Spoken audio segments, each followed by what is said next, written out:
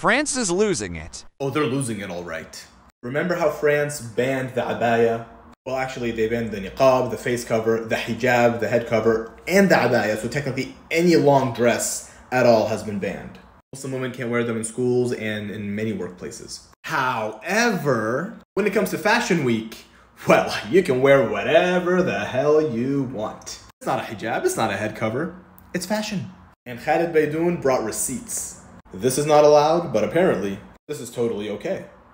Let's be clear, it's not about clothing, it's about what the clothing symbolizes. France hates Islam. France hates women covering up, women showing agency and control over their bodies and over who gets to see their bodies. France hates that. Therefore, models who are half naked but cover their head, that's okay, that's totally fine. However, Muslim women covering their head and their bodies is not. It's because of what that clothing symbolizes and means. May Allah protect our Muslim brothers and sisters in France.